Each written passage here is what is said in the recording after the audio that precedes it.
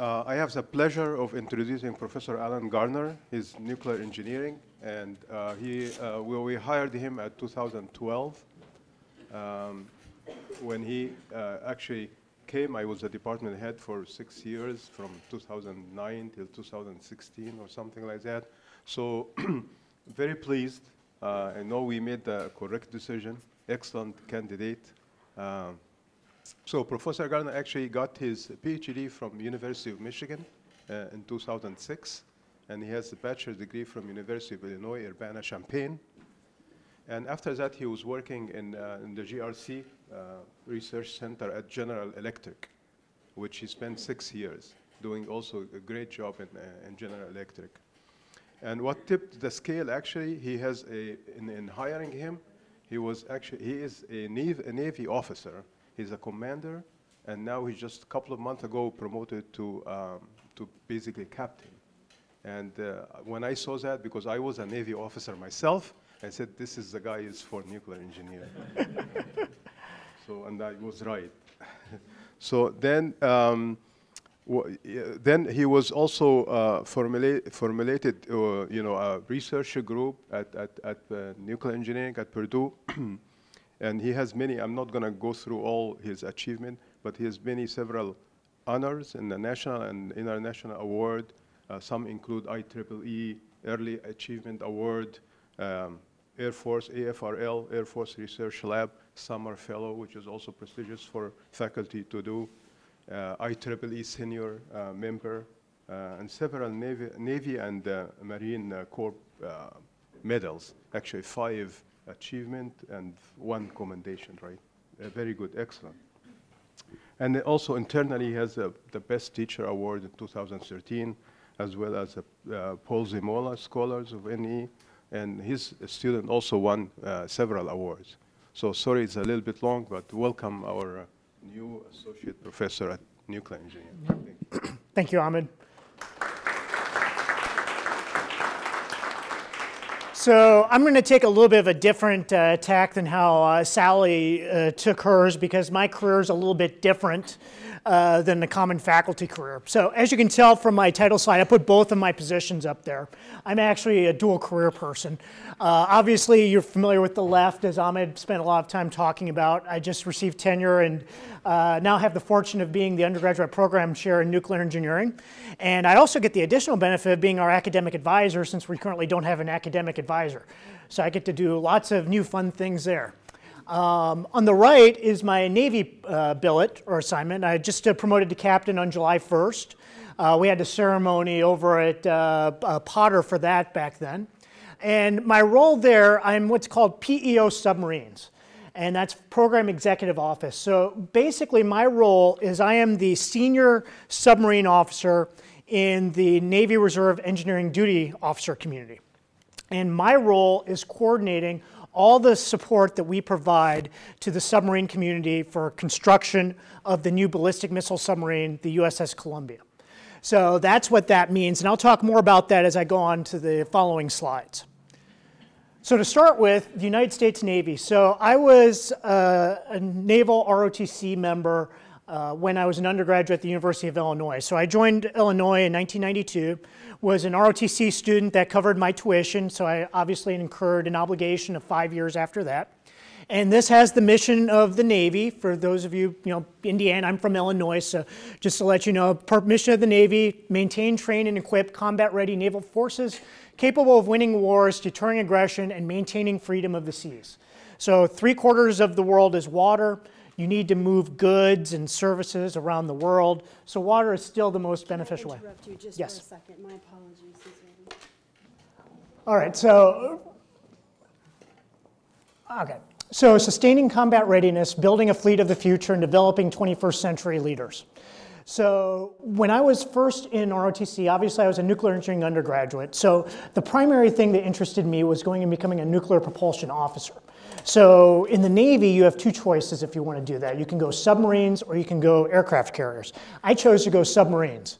So here is the list of, I don't know what year this came. This is probably from about 3 years ago, but it's more or less relevant today. We've got fast attack submarines. These are the ones that go out and do missions. They go after enemy shipping. They go do operations off people's coasts. I was on a Los Angeles class submarine. I was assigned there for 32 months. I've got more on that in a couple of slides down the line. You also have the Seawolf class, not many submarines there, and then the Virginia class, which is still under construction now. Ballistic missile submarines are very important in the Navy arsenal because they are part of the nuclear triad. Obviously for nuclear deterrence, it was a big deal during the Cold War, and as more and more nations start to progress towards nuclear weapons, it becomes increasingly important to national security.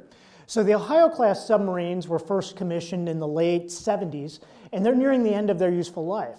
So the #1 priority right now in Department of Defense is constructing the next generation ballistic missile submarine, which is the USS Columbia. And that's where my current position comes in. When I transferred to that current position in December of 2017, my role was to try to coordinate all of the reserve support for the construction of the new ballistic missile submarine USS Columbia. So that's what my role has been, is trying to develop that whole process to get the right sort of technical people out there to help with that construction. So this is something that we're required to do in my community in the Navy. This is our career planner. And this is a very nice thing in the sense that it tells you where you've been and where you plan to go. And in my case, I think this is a very nice thing to kind of outline a lot of what Ahmed was talking about earlier. So this goes back to when I first commissioned in the Navy in December of 1997 after my first master's degree at Michigan. So after that, I spent about 18 months going through Navy nuclear training. So we go through a 6-month program called Nuclear Power School, which is basically all coursework. So it has materials, electrical engineering, basic nuclear physics, calculus, everything you can imagine that you need to understand to operate a nuclear power plant. Then I went to what's called prototype, which is 6 months, where you actually learn how to operate the things in practice. So we went and we learned all the technician or enlisted watch stations. Then we qualified to be what's called engineering officer of the watch, so the person in charge of the operation of the reactor. So after that training, then I went to submarine officer basic course. You can't see it, that's that little line there. That's 3 months, and that completed the full 18 months of training. That's where we learned how a submarine operated. I then went to the USS Pasadena for 32 months. I was reactor controls assistant, chemistry and radiological controls assistant, quality assurance officer, and communicator. So what does all that stuff mean? RCA is the one in charge of all the electronics that measures all the reactor power and all the instrumentation and controls associated with that. During that tour, we actually did a change out of our instrumentation and controls from analog to digital. So in my role at the start of that, I was the one that oversaw the removal of all that equipment. I then became CRA, which is in charge of all the water chemistry. So we use a pressurized water reactor, so you're heating up water, you've got all the water flowing through the secondary plant. So it's very important to control the chemistry to make sure you don't have erosion or activation of materials. So that also becomes very important when you've been shut down for a year and then go to restart. So I was the chemistry and radiological controls assistant when we first started the reactor plant back up after 18 months or 12 months or so of being shut down. Quality assurance officer is the one responsible for making sure that when we go underwater, we come back up. So in charge of all the administration, making sure all the seawater valve maintenance is correct and all of that. I got the benefit of doing that right after we got out of the shipyard and had torn the ship apart. I was the one that was quality assurance officer when we went back out to sea and had to make sure that everything was all right. So as you can tell, there's a lot of responsibility for someone that was just a couple years out of school. From there, I went to shore duty, and that's where I have the 2 paths. So I did shore duty at submarine training facility where I taught nuclear reactor operations and principles to officers getting ready to qualify to be the chief engineer of the submarine, which is something I did during my junior officer tour. That's also when I went to Old Dominion University and learned about electrical applications of plasmas and pulse power and got a master's degree in electrical engineering. So that's one of the critical areas of our research group, and that's how we wound up doing bioelectrics and electrophysics, which is along the lines of some of the things that Sally was talking about with plasma physics and pulse power.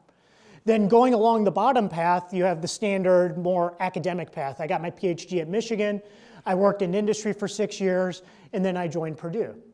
At the top, I was in a submarine unit. Basic role of that unit was to make sure that submarines didn't hit each other during operations. Very important work, but as you can tell, those of you particularly that are graduate students or already faculty, it's not necessarily the most intellectually stimulating type of work. So after my PhD, when I moved to New York, I started looking around. I wanted to do something different, and that's how I wound up working as an engineering duty officer. So this goes in a little bit of information here. So this is where I used to work at GE. Whoops, a little bit too much. And we still continue to collaborate with them. We're working with them on multiple projects. The biggest one right now is platelet activation using electric pulses to permeabilize platelets so that you can induce them to activate to form gels that you can put on wounds. I talked more about this morning at the BME seminar I gave that Travis, who's one of my students, got to attend. So these are all the different projects I worked on. I'm not going to go into too much detail, but I was hired originally as a biomedical engineer, so they had me working on digital pathology. They also needed someone that understood nuclear power, so I helped them with a radioisotope battery source my first month there. I got a co-inventorship on a patent. I worked very briefly in radiation detection and non-proliferation at the end of 1 year when funding was short, and so I wound up working on that. A large chunk of my work was working on thermal stress modeling and flip chips for satellites, composite modeling for EMI, which has been morphed into a project that we now are doing for ONR, for making nonlinear transmission lines, membrane temperature gradients, which we looked at for both lasers and microwaves, and then obviously the platelet activation work. So as you can tell, a lot of this leveraged skills from nuclear engineering, from the Navy, and has continued on here at GE and with collaborations. In my other world after my PhD, I joined Naval Sea Systems Command, which is the engineering arm of the US Navy. The active duty engineering duty officers are a very small cadre of officers, but they control the majority of money in the Navy that goes out to building platforms, contracts, and that sort of thing. Over my time, it's kind of small, but down at the bottom, I've worked for the industrial operations, NAVCO4. Those are the people that do ship maintenance. I spent a lot of time working at shipyards. I currently work more for the PEO Columbia up on the left, Admiral Papano. And that's what we do now. We're going through and trying to get all the support for constructing the submarines. And along the way, I've been involved with a lot of shipyard work. This goes through a lot of that. But I spent 4 years commanding groups of around 200 sailors who go out and provide technical support to the shipyards. Put in that. And that has led to all of these collaborations because I've been in industry, I've been in military, and we're collaborating on multiple things. We're working with agricultural companies. We've talked to a small company here at Burke. We've got multiple patents filed with them on microorganism magnet activation and stem cell manipulation.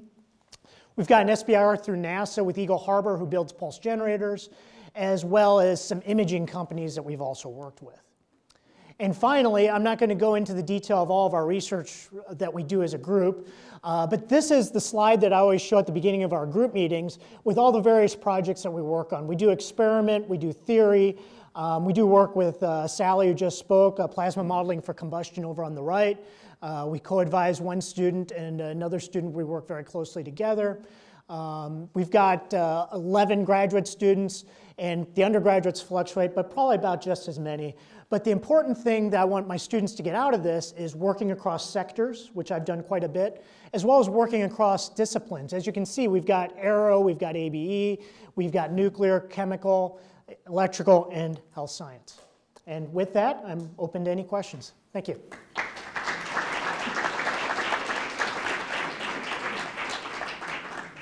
Questions?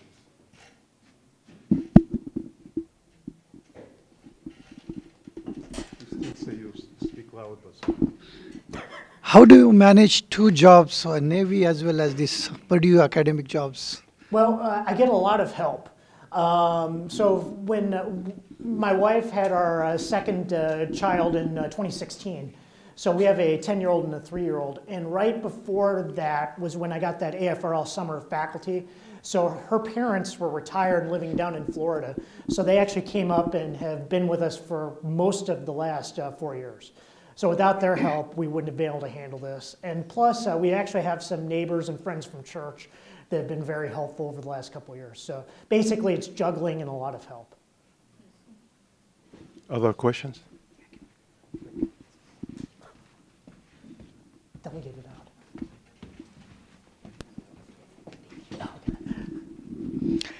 Hello, yeah. It's really interesting to see a person from the Navy and having experience in the industry as well as right now you are in academia. I have seen very often the people from the industry to academia transition. How about the transformation from the academia to industry? So what's your opinion on that? Okay.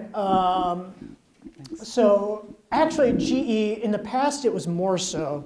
But GE, where I used to work, was actually more similar to academia than industry in some ways, because we were the fundamental research arm for GE. So we had little departments, and we'd focus on more fundamental things. So we were somewhere in between the basic research that you do at the university and the more direct research that you would do, say, at a profit and loss center, as we refer to it at GE. So one of the things I really enjoyed about where I worked at the research center was I wasn't working for a single business unit. I did work for life sciences, I did work for plastics, I did work for Lockheed Martin as part of contracts. So from that perspective, it was a lot like academia. The problem was that I had to find a way to staff my 40 hours each week. And I would have to go around and find different projects, which for me was fine. I worked on all sorts of projects. But that didn't necessarily make the lab managers happy because it didn't necessarily fall within what they wanted the lab to do. So as a professor, I don't have to worry about that as much. If I see something that's interesting, I can tie it together. That's why our group is so diverse. Everything we do stems from electromagnetic radiation. It's just what we do with it that makes it different. Any other questions? I'll end it with a funny one. Can you go to slide 4? Okay.